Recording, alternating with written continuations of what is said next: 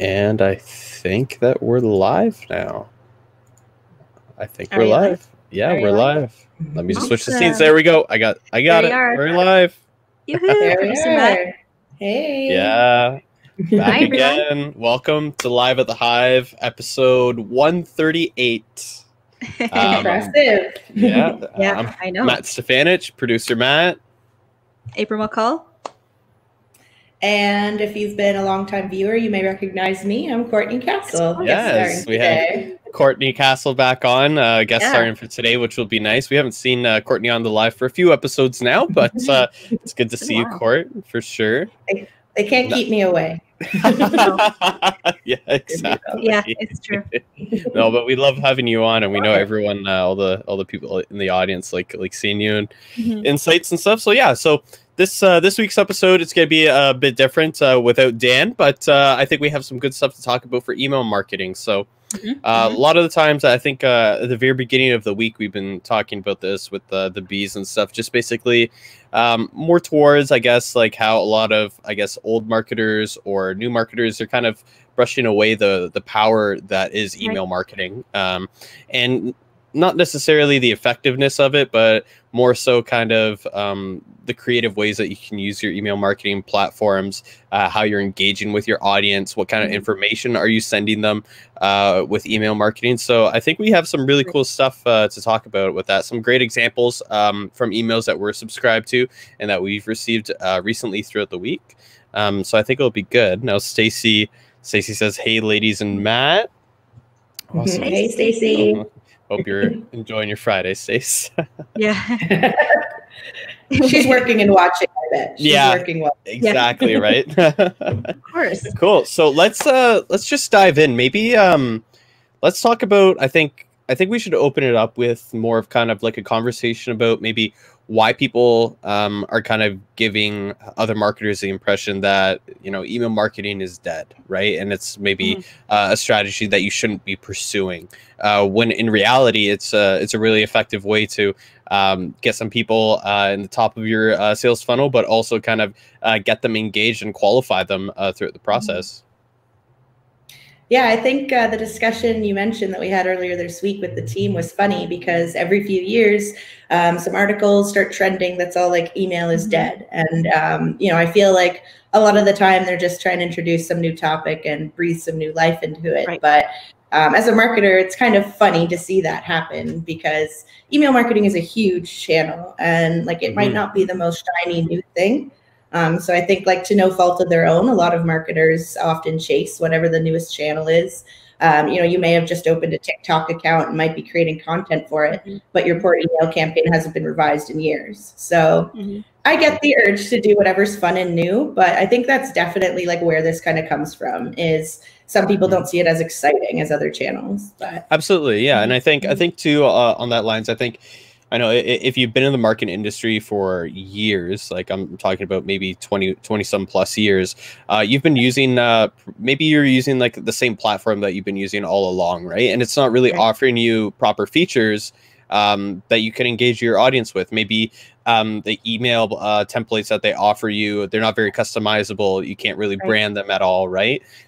So you might feel very limited in what you can do with email marketing. And I mean, that's okay, but there's platforms out there, and we'll show you some of them. There's MailChimp, there's ActiveCampaign, and they all offer something different, but they definitely bring email marketing up to the next level, so to speak, right? With the customization options and stuff.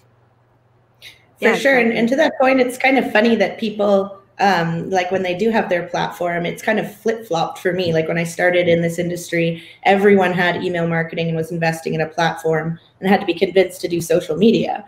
And now it's kind of the other way around, where a lot of clients that we work with, they have every social media account, but then maybe they don't even have anything set up, but like a WordPress automated kind of form, right? Not even an email platform. Oh, for sure. Especially with COVID too, right? I mean, people with COVID, I mean, people were kind of before COVID, when people were still working in offices and stuff like that, people were just kind of shrugging away social media, right? They're like, oh, like we don't need to invest in social. Why are we investing in social media, right? But now that everyone's at home and everyone's through social media, and this is how people are connecting with each other. Exactly. Yeah. People are starting to be like, oh, like maybe we should have been investing in social, and they're kind of ramping it up really quickly, and they're disregarding their email campaigns where people are still opening up emails. I'd probably argue more than ever now. Right. So it's definitely an extreme way, effective way for sure. Yeah, agreed. Yeah, that was one of the stats in the one article that we'll be chatting about that really just like threw me was like obviously everyone still uses email, but just the sheer mass number of them. I think it said like 320 billion daily emails by 2021. Yeah, that's like, that's a lot of emails. That's a lot of content. So wow. Yeah, absolutely, for sure. Alrighty, so let's dive into the first article that we have here. So we have a number of articles that will kind of, now they all touch upon the same thing about kind of how to plan, execute, tips for your email marketing, and these are all really really effective tips and strategies. So as we go through these, we're not going to be like obviously reading the article all the way through, but we'll go through the important points. We'll give you some of our perspectives on whether or not we agree with it. Maybe an example of something that we've used in the past that goes with that tip, example, or strategy. And then, yeah, we'll get you guys feedback in the chat and see if you agree, or if you have any questions at any time, like do feel free to leave a comment in the chat. So our first article is going to be from Life Marketing. This is more of like a how to plan and execute your effective email marketing strategy. And they kind of go through some of the kind of ROI ratings here, which some people may be surprised about. I mean, a lot of times people want to go straight to affiliate marketing. They want to kind of go the influencer route, but the ROI, according to this chart at least, is putting it all the way down at the 47th percentile, right? While email marketing, it's all the way at the other opposite end of the spectrum. So, I mean, those people who are saying email marketing is dead, I mean, these statistics tend to disagree, right? And that supports my favorite thing about email marketing is the control you can have over your traffic spikes.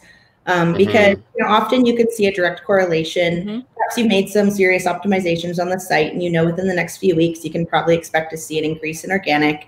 Or maybe you've posted on Facebook and you see a bit of a increase from that post.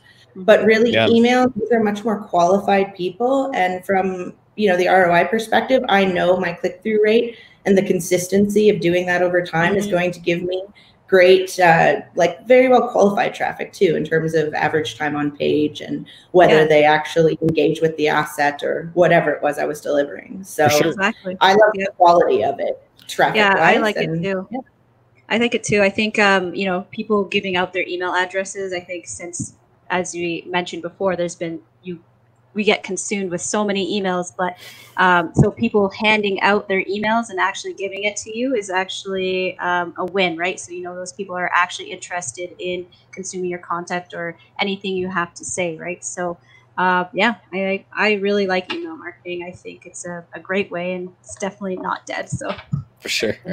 So some of the first tips that they give in this article, the first one would be kind of focusing on improving your key metrics, right? So what metrics are you looking to measure when you start email marketing campaign? They're going to be different metrics than your Facebook, Google ads, for sure. And some of these are going to be the subscriber growth, how your subscriber lists are growing, the conversions, of course, like Courtney was saying, the click-through rates beforehand, but also kind of the unsubscribe, the bounce rate, retention, as well as kind of, I mean, the spam complaint. Not necessarily, I mean, you definitely want to keep an eye on it, but there's definitely other metrics, in my opinion, that you would want to look at. Obviously, open rate, click-through rate, etc.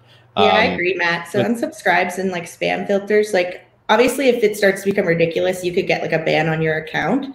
But unsubscribes, I find, get a lot of attention, and I find they're not necessarily negative. Like I'm trying to qualify my list, so I don't want you to stay on it if you're not a potential customer, and you're affecting my actual rates that way. So yeah, for sure. I think a lot of people, like, they start off with these lists of, a couple thousand people, even I've seen, right? And as the list kind of gets shorter and shorter, people begin to panic, and they're like, what happened to my 1,000 contact list? And it's like, okay, well, look, this is what you're supposed to be doing with your email marketing, right? You're supposed to be taking this list, and you just don't keep spamming the people with the same email. You take it down, and I'll show you later in the Active Campaign, which is a tool that we use here. But it's basically like you're thinning out the list, you're thinning out the unqualified leads, you're making people more higher quality leads. You're lead scoring as you go along, which is extremely important for your campaigns, right? And a thing that I'd actually point out is a lot of people don't actually have their metrics synced up. So their email platform is sometimes independent from their Google Analytics or whatever they're using for their website traffic. And often that can hurt you because your click-through rate is, which I would say is like kind of the holy grail of email metrics. Everyone wants a super high click-through rate because that's the goal.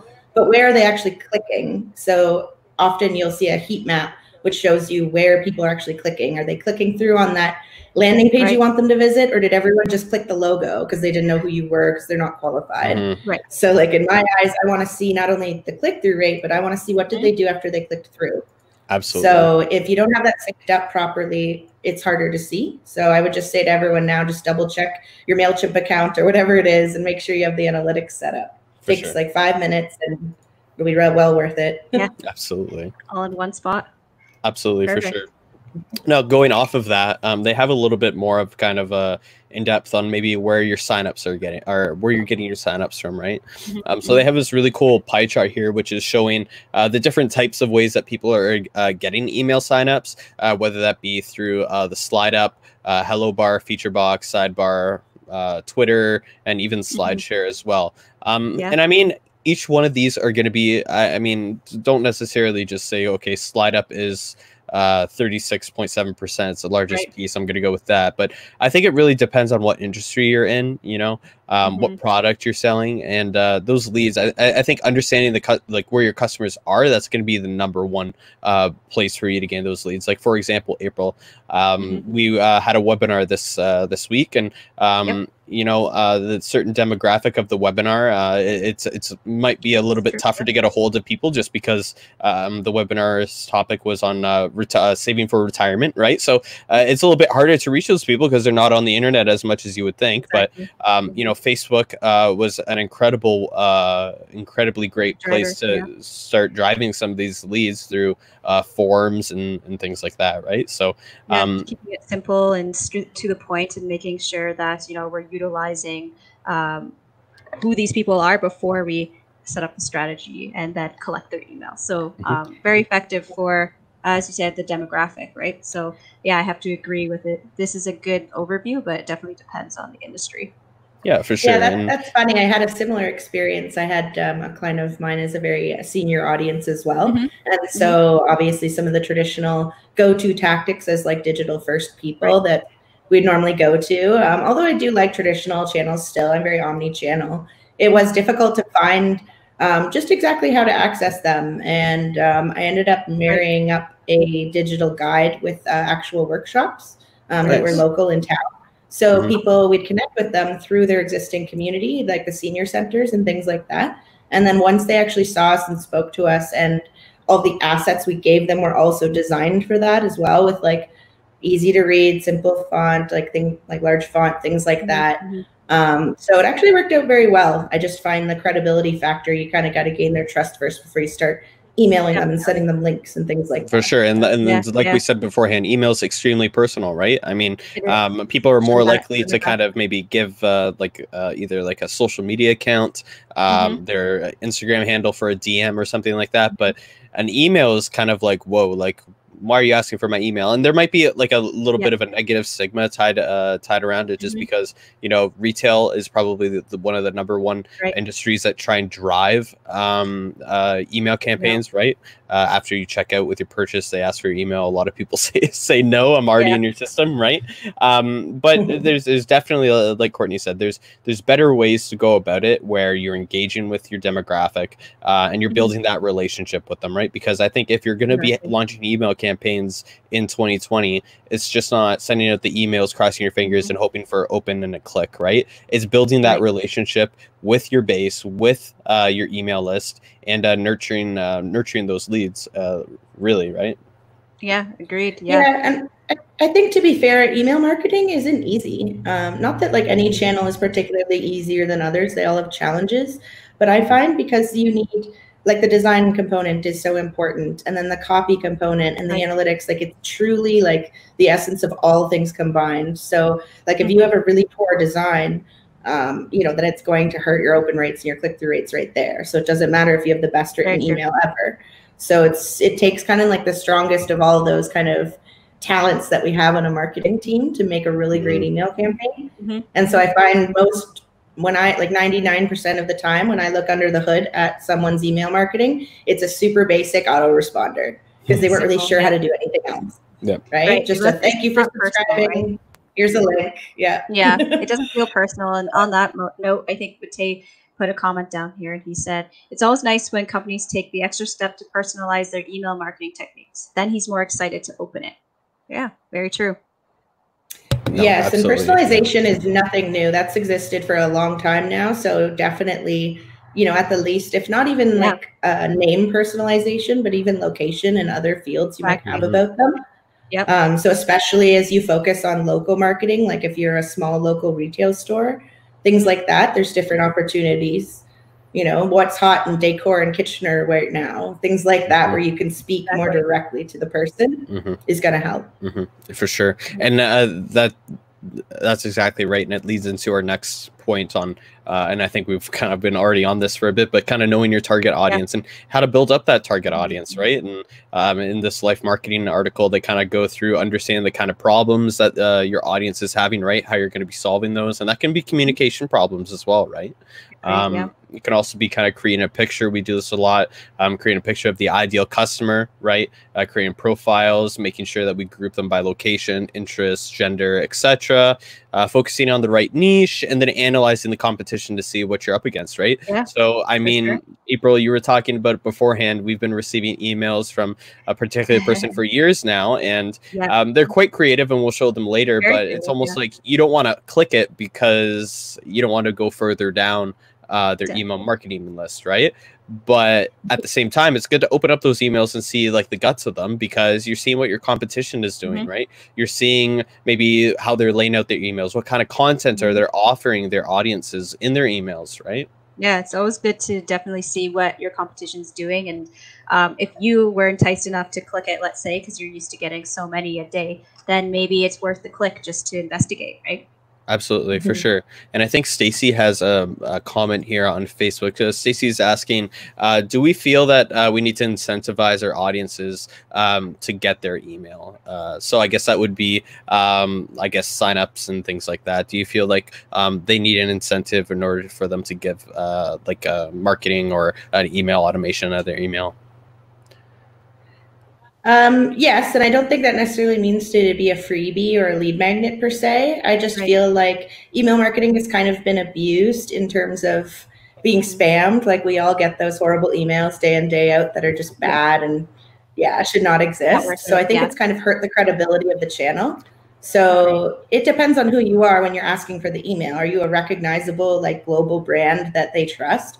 If you're a really small business owner, then you got to prove yourself before they're going to give you your email. Absolutely. Because we've all given away emails and gotten spammed, right? For sure, yeah. So and I'd say 100%. There's definitely transparency there that you should be letting your audience know as well. Like, look, like, we're not going to spam you, and let them straight up know that, right? It's okay to say, like, I'm not going to spam you, or, you know what, like, you won't get more than maybe 2 emails a month from me or something like that, right? So it's That's really the classic tagline ever since Cassell came out, is the "we do not send you spam." It says it in every Cassell checkbox now. We don't send spam, I swear. Exactly. But just straight up tell them what you're going to send them is what I say. Yeah, for sure. I mean, I don't mind that. Like, if I've given, again, my email list or my email address, then, and I click that box, I'm showing that I trust them, right? Like, I'm saying, okay, that sounds good. I like what I see so far. So, definitely worth investigating further, right? Absolutely. Yeah. And if anything, gives you more of an opportunity to segment your email marketing lists, right? Maybe maybe it's, you know, someone within the marketing thing in your sign up form, you say, I do not want to receive more than X amount of emails, and you give them a few more options. And it's another way for you to segment your list, right? Yeah. Cool. Definitely. Yeah, and I find that often email marketing solves a problem that a lot of people come to me with about their websites and that we've dealt with, like at Honeypot, I know, is you maybe have many different people coming to your website with different needs. Right. So, you know, depending on who it is, you have different conversations and very different things to say to your visitors. Like some may be customers, some may be affiliate partners, or maybe you have B2B and B2C products, for example. Right. And email marketing solves that problem because it kind of allows you to like take it off the website, you know, sign up here. And now I can speak to you exactly about what you want, which is a problem with a lot of people because they're like, I have one homepage. How do I talk to 6 different people or personas? Exactly. So. Yeah, which is why segmenting I think is very important, and then that way you can just tailor your message so you don't have to spam your whole list, right? You're just talking to a specific audience. So. Yeah, for sure. And it sounds logical, but oftentimes I'll find the exact same form across the entire website that all go to the exact same autoresponder. Yeah. And it's like, this is you're trying to gain information about them. Don't give it away. Yeah, you know, exactly. Entice them. Yeah, yeah. For sure. To want more. The next tip we have here is personalizing your email messages. Now, this is extremely important, and Miguel has a really good comment in here. Miguel says that strongly written subject lines catches attention whenever he has a phone full of notifications, and it's true. I mean, we're talking about it with one of the email lists that we're subscribed to, April, where they have really creative and sometimes shocking subject lines, and it's true. It catches your attention, right? In this article here, it talks about what are the most kind of effective personalization tactics that you can use. Definitely email list segmentations, again, extremely important. Individualized email messaging, right? Using their first name, last name, keeping the text short but also informative as well. And we've also had interestingly enough, there's a few kind of email examples that we'll give later on in the show, and it's very branded. The email is very branded, has lots of logos on it. It's very colorful, right? But in the past, we've actually used just text-based emails where it looks like a personalized email that you're receiving from someone. It's structured like a regular email, nothing flashy on it, no headshots or anything, right? And we've actually seen that, look, when someone opens that up, it looks more like a personalized email. They're like, oh my, like Matt sent me an email. It has my name in it, everything like that, and they're going to be more likely to open it up. So it's an interesting thing that you can kind of play around with in terms of personalizing your email and making people feel that this email is for them specifically and just not part of like a list of thousands of people. Right.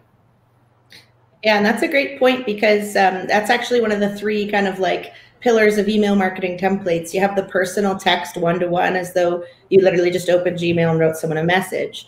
You have like the succinct call to action, and then you have the longer form sales one. And I know if Dan were here, he's a huge fan of the personalized text and those kinds of, you know, don't be shy, like be a good copywriter, be concise, but don't be shy about the length of it if you have something to say. One of my favorite quotes is a Seth Godin quote, which is, why waste a sentence saying nothing?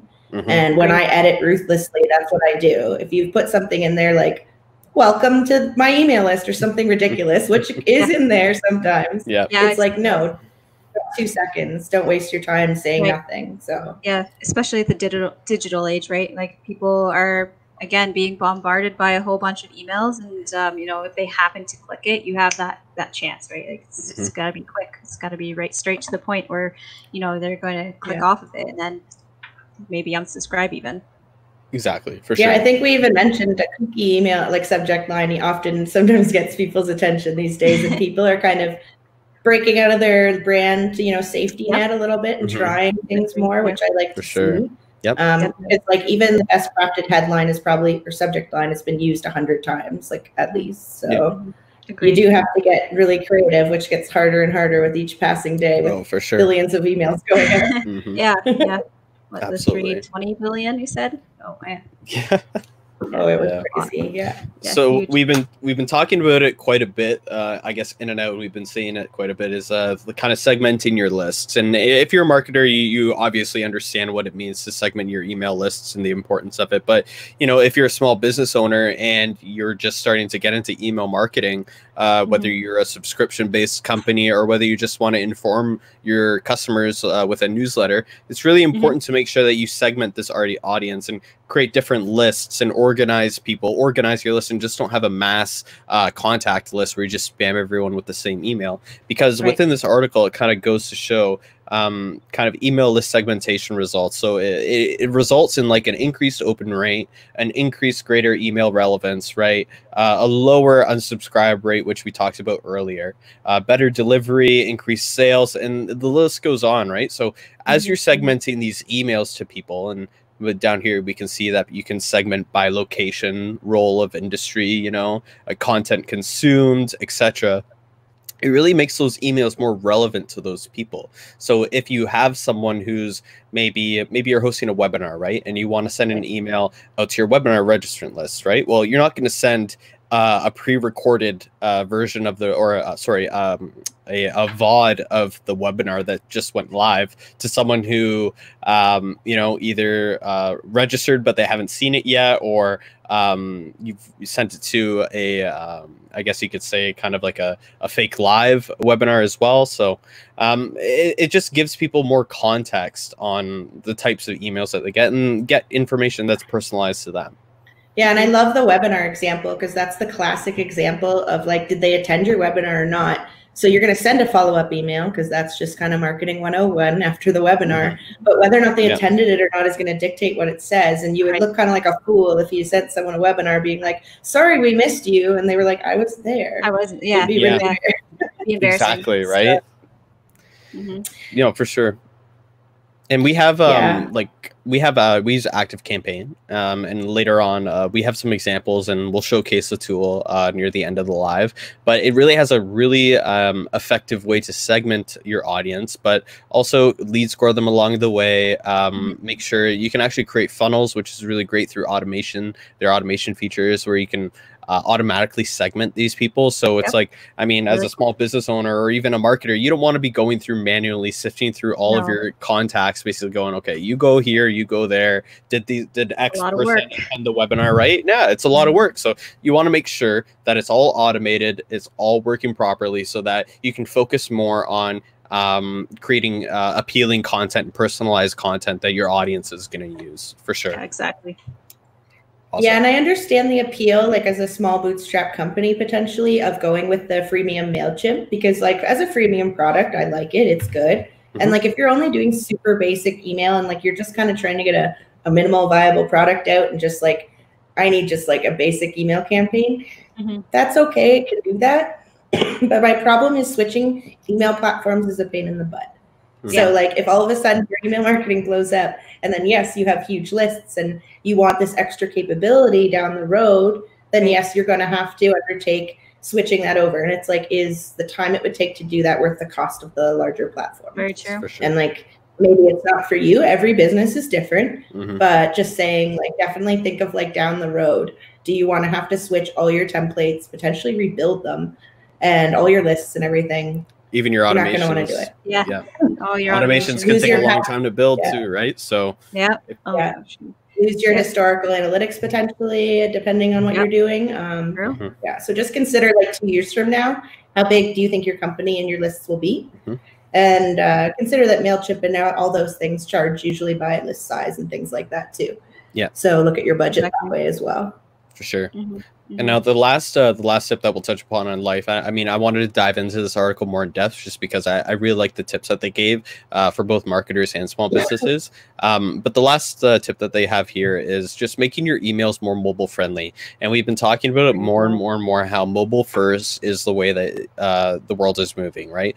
Very few people, I mean, probably right now, more people are on their computers more than ever, I would argue. However, before pre-COVID, everyone's on their phones, whether they're on the go, in transit, you know, it's even a mobile first world, right? So if your email looks like garbage when someone opens it up on their phone, I doubt that they're going to go back and try and open it on their desktop just because it doesn't appeal to them. They're not going to open it, right? Yeah, and I've had people say like, oh, my audience is predominantly desktop, I don't need that, you know, to be first and foremost. But it's just considering, like, we've all been on our phones where maybe you do typically check your email on your desktop, but you have a notification come across while you're texting someone and you click on it and you take a look. So it's just, when you're talking about email marketing percentages and open rates, which are typically kind of slim, every little bit counts, you know? So like, you don't want to just disregard that audience, even if it isn't number one. And it's a lot of design factors too, I find. Like a shout out to all of our graphic designers who have to deal with what looks nice on mobile and desktop email wise. Yeah. Because it can be hard. Yeah. For sure. Yeah. Agreed. Absolutely. Cool. Alrighty. So kind of going through some of these articles, they all kind of talk about really the same type of tips. So some of them have different tips, and I think it's important for us to kind of go through and discuss them too.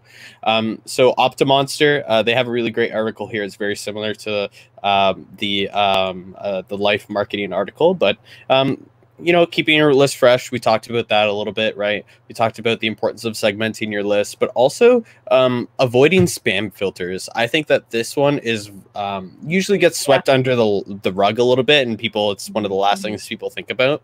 But it's important to make sure that your emails that are getting sent to maybe thousands of people or hundreds of people aren't going into their spam box, right? Because people obviously don't check their spam boxes very often, if at all. And they have some really good tips here on how to make sure that you can keep your emails from falling into spam folders. Now, I will say, when I first started marketing myself, I used to add exclamation marks at the end of my email subject lines and even some punctuation things. And I came to find out that that's one of the red flags for a spam filter is an exclamation mark or bolded or all capped letters, right? All caps, For sure. So they have some nice tips here. Yeah, that's a good point, Matt. And like the better platforms usually have a spam metric that they'll actually tell you if if you triggered the spam filter. And they also, if I do believe, ActiveCampaign and other ones also have a spam test. So like when you send a spam test email or a test email, you can send it to yourself for viewing, and you can send it as a like, would this trigger anything? Because yes, exclamation marks definitely. Over the top sales language as well. I know sometimes you're tempted to write congratulations if someone's like free. Yeah. Don't do buy it. Clearance discount. You know what I mean? Repetitive sales language. Yeah. Or even bait and switch too. Bait and switch is actually really important as well, right? And location too.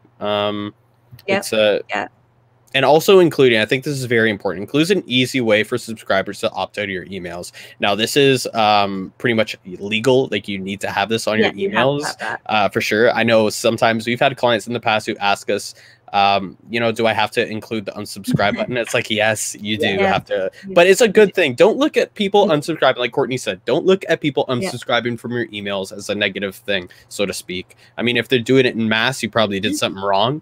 But it's just, it's them segmenting themselves as well, right? It's them qualifying themselves if they're not interested. And it's something that, they've, even if they've already purchased, you know what I mean? Don't send people an email with an offer if they've already accepted the offer at the very beginning, right? Yeah, you don't want to like annoy your customers or your audience either, right? So there's a good line. It's a relationship that you have to kind of figure out a good balance, right? For sure. Well, I just find, like, as with all copy, when I write a subject line or a blog post or a tweet, whatever it is, it's like, do you sound like a robot? Do you sound like a company tweeting? Or is this something an actual human would write? And like, do you think that way? Like, would you send an email that's like, here's your brand new guide you're going to love? Like, exactly. No. I actually get good open rates when I write RE with the, like the regarding kind of email, like just like you would when you're telling someone something important, So I find the most serious, straightforward emails, like normal subject lines, do well because people want to see what's inside or if they're expecting it. Agreed. Cool. Next point we'll talk about is timing. Timing is everything as well with email campaigns. If you're rushing to throw out an email campaign, say maybe at 5 o'clock on a Friday, odds are it's not going to be that successful. You want to make sure that you're sending your email at an optimal date or time throughout the week. And notice your time zones, please, people. I've seen that mistake once, sending to a list of like 70,000 people and ended up emailing people in like 1 a.m. because they didn't consider the time zones. Yeah. That's a good, for sure.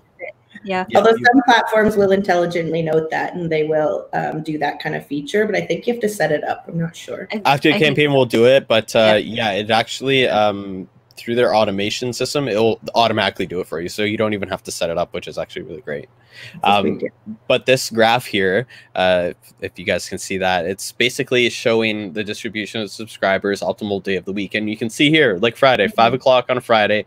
Boom, it just drops right off the bar. Saturday, Sunday. No one's opening up their phone on Saturdays and Sundays.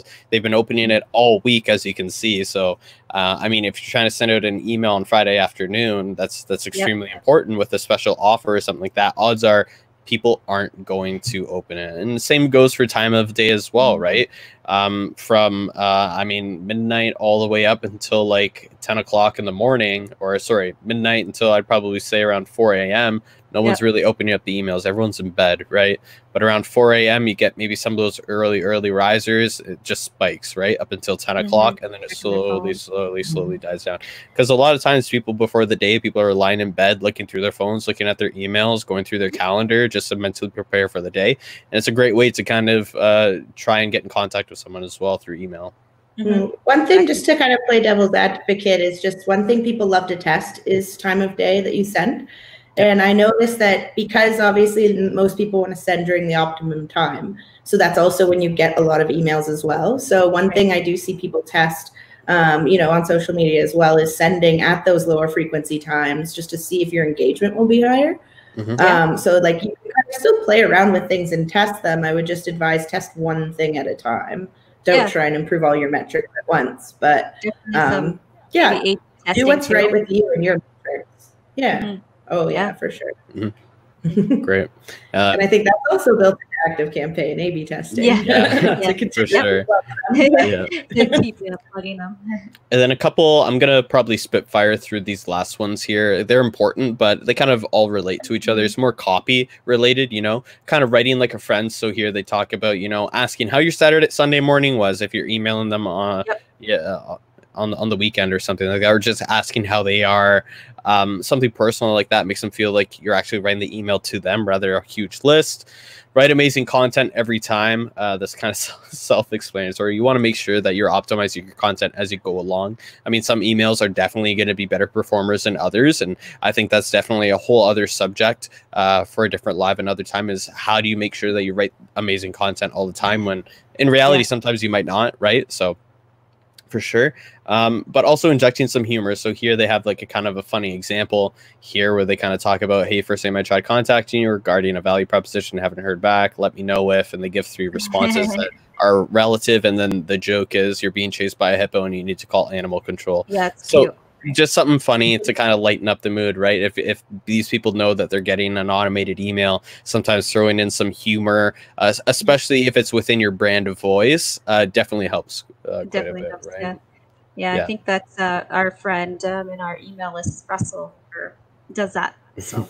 Yeah, for sure. Yeah, I'm always a fan of adding GIFs to emails as long as it doesn't like cause any issues with rendering it or anything like that. Right, I think any sort of motion just like always catches the eye too from a design perspective as well. But yeah, that splash of humor, that splash of human is always good.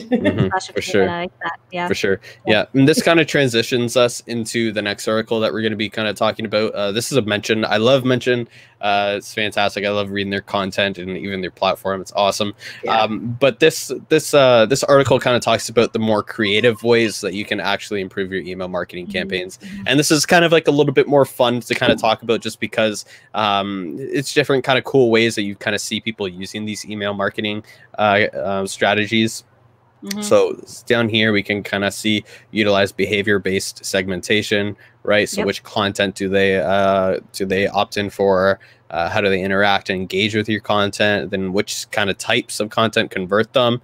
But also using kind of dynamic content, right? So maybe pairing Nordstrom here kind of uses dynamic product recommendations using a variety of different variables such as weather or seasons, right? This is something really nice to do. But also kind of focusing email marketing efforts to abandoned carts as well. This is extremely important as well. If you have an online store, an e-commerce store, using a abandoned cart feature is actually quite significant. And you hear right here, sending out 1 or 2 remarketing emails can kind of recover 5 to 11% of lost sales from abandoned cart sales, right? So that's 5 to 11% more sales that you could be making if you implement these features. Yeah, that's one of the first places I look when I do like an audit of an e-commerce store is what is do you have an abandoned cart feature like strategy in place yet? Because sometimes it's a second thought for people. I know they're busy with, there's a lot of logistics that go into it, but definitely kind of a low-hanging fruit, so to speak, in terms of what you could do to increase those sales. For sure. Absolutely. And then they also talk about kind of personalizing your customers' onboarding process. So the first email that they're going to receive from you, I would argue, is going to be the most important, in terms of the way that you structure that email, the content that's in it, the language that's in it, right? Thank them for signing up. First things first, right? This is a really good example, right? It's very clean. It has quite a large image right in the center, and it's thanking them for signing up for the updates and things like that, sending occasional emails. They also kind of have a little CTA in there, a little bit hidden for people to click, right? So, and also give social. So I think it's just very nice. I think you just making sure that the first touch point of your campaigns are well thought out and they're not too in the face, right? Because if you do send someone like a first email or a first point of contact and it's just like packed with like CTA buttons and things like that, odds are people are just gonna be overwhelmed and then be like, okay, bye, I'm done. I'm not opening anymore. And watch I would agree with that. Definitely the first email is your first impression, but also please watch your frequency. Like just because I gave you my email doesn't mean I want like 10 emails from you in the first 48 hours. Like dial it back a little with your onboarding. Like even some of the best platforms I use as a marketer, the onboarding emails they're sending are excellent, but like be real. Like just because I just signed up for your platform doesn't mean I've had the time to go through every little feature. Like give me a little bit of time and space it out. Like that's what onboarding is, right? So give them some breathing room, some time to look through the content you're giving them, right? Yeah, definitely. That's a good point. And I think in that article there too, it says 57% of the consumers are willing to exchange their personal information, which means they're willing to listen to what you're saying. They're willing to see your content and your offers. They're willingly going into that knowing. So like what Courtney said, just try to frequency and be respectful of their inbox. For sure. Yeah, and if you're, to listen to like what April's saying, if you're thinking like, whoa, people aren't signing up for mine, like what's wrong with mine? No one wants to hear what I have to say. It's like, go to your website right now. And if your form says join our newsletter or sign up to our newsletter, that is the problem. Stop using newsletter terminology and brand it. Like that's what you're offering them, updated news each month or whatever your frequency is. But what actually is it? Yeah. Is it new products that are trending? Is it a guide that's going to help me with my business? Like, what are you actually going to give me each month? Not just the latest blog post you published because you want traffic. Like, that's not going to cut it. Specific and straight to the point. I think that's very important. I think newsletter, like you were saying, is kind of an older term. So if you just be honest, right? Because people already know what they're giving their email for. They know that, it's probably going to be some offers and some good tips, and they're willing to receive that information. But be specific. It's literally the first thing I test all the time is the form. And it's a super simple test. Go to your website right now and just test the form, like the actual link copy on it. And I promise you could increase your conversion rates just by doing that. Yeah. Like, especially if you already have a really strong form, then good, you're good. Don't listen to me. But if you've got a really sad week offer there, like start from there and work down the funnel. Awesome. Great. Well, I think that's pretty well does it for our articles. I mean, we do have a few more from HubSpot that the bees will drop in the chat room for you guys just to go over. HubSpot has a really good guide to email marketing, pretty well goes through a lot of the things we talked about a little bit more in depth, but it holds your hand a little bit more, which is really nice. And then Neil Schaffer as well. He has a really insightful article on how to grow email lists with Instagram, Facebook as well.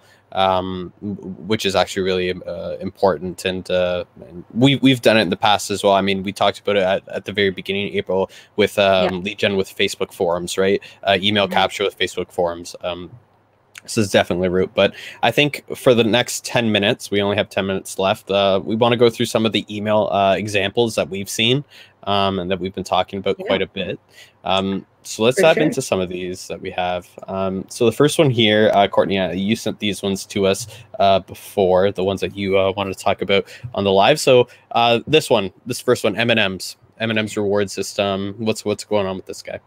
Yeah, so these were literally just went into my inbox this week and wanted to get like super recent examples of things that are happening right now. And like M&M's, I love their marketing and I love their branding just because it's so solid every time. And this email, it isn't revolutionary. Like it's not like it's the best looking email I've ever seen. But immediately upon opening it, because of the branding, I know it's M&M's. And I know, yes, they have their little obligatory COVID announcement thing in there. Ignore that. But when you see like click to load your offers, like it knows what I want. It's not trying to force strange content down my throat. It knows I want to know the sales because the M&M's flyer is like their #1 vehicle for sales and promotions. Straight to the point, right? Yeah. So if that's what I want, then give me a digital version of your flyer, which is what they've done. And it's based on what I've purchased in the past. Like once I, if I actually engage with it. So there is an intelligent kind of algorithm to it as well, I believe. So absolutely, it's straight up simple. Like, what did I sign up for? I signed up for offers. So don't send me a recipe on like your newest, like how do you use your newest product to make like a boho picnic? Like I don't need that. I just want it, here's my stuffed jalapeno poppers that buy everybody. For sure. Yeah. And I think that look, there's a lot of content within this newsletter, but they do it in a way that it's content, like you said, Courtney, it's content that you want, right? This is you want to see the sales. You want to see if you can save money on your jalapeno poppers this week. You know what I mean? You want to make sure, see maybe even what's new, right? I know a few years ago they came out with their like pre-made poutines in a cup, right? And people were going mad for them. They were actually sold out for quite a bit. And you know what? If you're giving people content that they'd like to see, especially late night snacks like this, I mean, people are going to go through it no matter kind of how many times they have to scroll with their thumb, right? And they also made it super easy. Like I know this is an image grab, but when you click through, it'll take you right through the coupon. Like it has it right there, get $2 off. And it's what they're known for, like do what's made you successful. Like these flyers, when they put out their flyers, everyone runs in to buy this stuff. It's just their model. So it's like, just double down and make a digital version of what you're already doing well in brick and mortar. Yeah, that's what I would say. You don't have to rewrite the formula, right? You just don't reinvent the wheel. It's an email. We get it, but like, thank you for giving me what I wanted and not nonsense content. Thank you. Yeah, and I wonder what time of day they sent this because it kind of makes me hungry. So Monday. It was Monday morning because it was like you're gonna do your shopping for the week, so it must be like a popular day for them. Yeah, I would guess. Yeah. Sure. Cool. Moving on, so Grassroots or Law Project. This is from Sean King.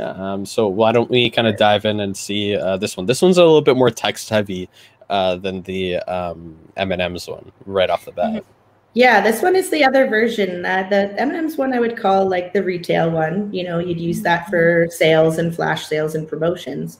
This is more the long form sales email that we mentioned earlier, which often is like it's a more in-depth topic. You're talking about something that probably has like a emotional or like personal tie to the person in some way, whether it's a community that you're involved with, or obviously this is part of the Black Lives Matter movement. So like extremely personal. He's giving lots of information, and the end goal here is to collect a donation. So like there is actually like a call to action to this and an end find like money goal here.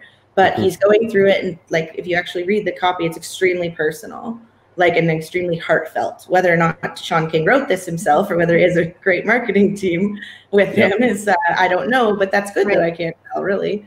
But it's just an example. Yeah, you don't always have to be really short and quick with your copy. It's just about being concise with your copy. Right. Absolutely. Yep. It's that you were saying before, Courtney, the quote that you liked was don't waste a sentence or something like that, right? Yeah, and if you go through here, everything he has in here is either like a stat or a fact. There's no just like fluff. It's very factual and very like lots of credibility and things like that. Not fancy with design or anything, but that's not the style or purpose of this email. No. Yeah, for sure. Cool. Now we're gonna wrap up here. I think we have 5 minutes left, which is good. So Crate and Barrel as well. So this is the e-commerce again, probably e-commerce focused email. with an offer right off the bat. And I like this email because it's a remarketing example. I just moved and I'm doing a bunch of decor shopping, full transparency. Yep.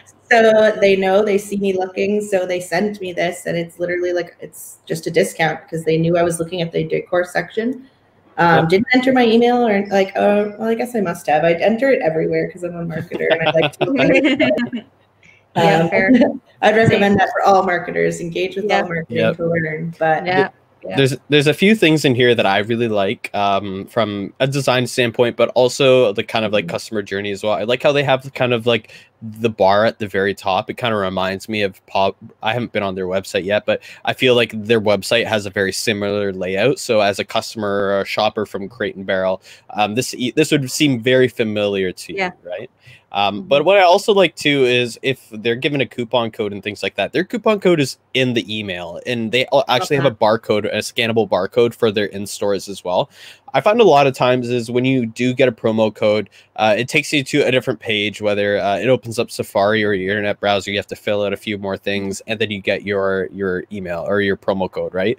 Here is just right here for you. All you have to do is open up the email, show it to the cache, and you're good to go, right? So I think that definitely just cuts down the process. There's no funny business there. People know that, you know, when I'm going to get a Crate and Barrel email for 15% off, I'm not going to have to go through any hoops or anything like that to get that 15% off. So exactly. Yeah, I like that too. Michael's actually is very famous for doing the same thing.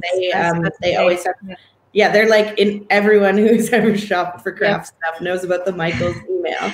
I love them. Yeah, I'd love to see their open rates. They must be excellent. They must be smiling. Yeah, even when I'm like in a shop, when I was shopping pre-COVID, shopping at Michael's, and I knew they would always have a sale or one of these scannable barcodes, and I would just type the email subject, and I know I would get one, and I would just show it to on my phone. So and I just show it to you know, someone who's checked me out, and then I would get the promotion right then and there, and it's like, it's pretty cool. So and you know, it's like we talked about before, mobile first, right? I mean, this is why mobile first is number one. People get the email, they go into the store, they have their phone with them, bam, 15% off, right? So and to Matt's point, like the least friction possible. Like that's something I learned in like day one of marketing, and that's still true to this day. Like just make it as easy as possible. So like, you know, M&Ms, if you can click that coupon and immediately collect it. You know, Grassroots Law, I can click donate and it happens. You know, here I can redeem the coupon. Just, you know, a lot of people send emails with fluff and like no real purpose. I think at the end of the day, it's like, what do you actually want the person to do when they get this email? Exactly. You know? So. Think of a clear goal in mind, right? Yeah, for sure. Cool. And I think we have one more before we go into a quick active campaign. I just kind of want to show the way that they use their automation services. But this one's a gift card that you sent over, and it's from Uncommon Goods. Right. Cool. So this is an e-commerce. They're strictly e-commerce. There's no brick and mortar element, and that's why I wanted to include it, because the others are driving in-store sales as well as online. Right. This one is like, I love their email marketing. I bought a Habs hockey puck for my dad last month. Hey, nice. Yeah. Signed by the Habs. They played it actually on the rink in a game that he watched. So really love this site, Uncommon Goods, for gifts. But they actually since have like followed, like, yes, it's just their algorithm, but every time a special occasion comes, they have an email automation that recommends gifts for that occasion for me. And like, they're actually thoughtful. They're not just like a feed. It's, you know, they clearly do their segmentation very well, and they clearly have some really in-depth email marketing. But you can see, like, they go through, and the email's longer form, but still lovely branding. Nice. I like the white space. I'm always a fan of nice and clean emails. And the branding, always really good. Like, never, you know, with the gift, like I said, just showcase your products. So it's like a personalized catalog. This is very cool. Homepage-esque. I will say it's very kind of, you know what I mean? It's this to me looks like it could very well be a, you know, like a mobile homepage of someone's website, right? And I think that, yeah, like you said, Courtney, it's familiar, you know what I mean? It's not like just generalized stuff. It's actually personalized towards you. And I think, look, like, I think if you're willing to put the time into your email segmentation and kind of your automation, maybe even let your customers know right off the bat in that welcome email, but like, look, if the way that you engage with our emails can provide more specific products to you, for example, right? So letting them know that, like, as you engage with our emails more and more and more, you're going to be getting content that's better suited towards your needs and your wants. And they don't inundate me like every single week with new products, which I'm sure like their inventory is huge. It's specifically on holidays. Like actually like 2 weeks before Mother's Day, I got an email that was a list of actual, you know, just their top, probably most popular Mother's Day gifts. But I just, I love people who get creative beyond like the basic segmentation. Like we should all segment based on open rates and click-throughs and things like that. But when you get creative about your own business, that's when it's like, that's when it can really work well for you. For sure. Agreed. Absolutely. Now, I think we're running a little bit out of time here, but I will show the automation of ActiveCampaign just before we go, just because I feel like ActiveCampaign in general is a very powerful tool. But here, when you do create an automation, you have different kind of categories that you can pick through, whether you're an e-commerce store, whether you're a blogger, a consulting agency, or even real estate, right? So say I want to do a I don't know, let's do a webinar. So I'll search up for webinar. So this is a webinar reminder series. Okay, so I'm going to click continue. And then what it's going to do is it's going to create a template for me to use, and I can manipulate that template a little bit more if I'd like. And this is what it looks like, right? So point of contact is the person subscribes to any list, right? So I can have my list set up where it's people who've registered, people who haven't registered, late registrations, etc., right? Then it goes boom. Okay, 30 days until the webinar. Now you might not want to do 30 days, but like I said, like this is just a template, right? And then you can go wait until current time is greater or equal to 9 a.m. So again, Courtney, that's like we're talking about. They're taking in the context time zone into consideration, which is excellent. And then it kind of goes down into week 2. You know, it goes 1 week. And then as you get closer to the webinar date, it increases the frequency of the emails. Now, you can delete as many emails as you like. If you find that this is too much for your contact list, by all means, you're able to kind of interact with it that way, create email templates. You can even add specific elements into this template as well. So whether or not a contact is maybe tagged, maybe they downloaded an asset throughout your webinar, right? You want to make sure that you tag that contact and say downloaded asset or downloaded asset, and then you can specify it, right? In case they download another asset in the future. And that's a very strong way to organize your contact lists. Instead of having everyone in one big list of, say, like 20,000 contacts, if you have, making sure that you organize them through and make sure that you put them where they need to be. It's going to give them that content that they're looking for, but it's also going to make sure that they're engaging with content that you send them, right? Yeah, 100%. I think it's a great example. And it's also like often people ask the question, like, what next? Like how, you know, this is just a visual example of your strategy, which you need to start with so that you can see, you know, before you send that one-off email, you know, where is the next, like, what's the next step for this person? How do they become a customer? And if you can't answer that, then that's probably why your emails are really fluffy and not doing well. Very true. Like you can find, like, build it and put it in place, and you can always revise it later too. Like what Matt just showed you. If you looked at his analytics and saw that step 2 had a really poor open rate, well, then you can go in and revise the email, you know, or perhaps test what time you send it or other things. But, yeah, absolutely, for sure. And just before we go, the bees did send me something earlier this week. We did have a little, I think it was a poll on our Facebook, Twitter. Our Twitter account. We were kind of calling all marketers in the space to kind of finish the sentence. In my opinion, email marketing is blank. The majority of people did say email marketing is booming. So that's a good indication that the marketers within Kitchener-Waterloo region know what they're doing. And they know that email marketing is far from dead. So I hope that throughout this week's episode, we laid that out for you guys, and we helped you realize some cool, creative ways that you could improve your email marketing campaigns for sure. Cool. Definitely, yeah. So don't listen to those clickbait articles. They're just trying to get your traffic. Yeah, they're just for sure. Alrighty, cool. Well, that does it for episode 138 of Live at the Hive. Courtney, I'd like to thank you for coming back on. As always, you're always welcome back. And hopefully we'll see everyone for episode 139 of Live at the Hive. And Dan will be back for us, so it'll be good live. Yeah. All right. Awesome. Yeah, everyone have a good weekend. Take care, guys. Bye-bye. Take care. See ya. Bye.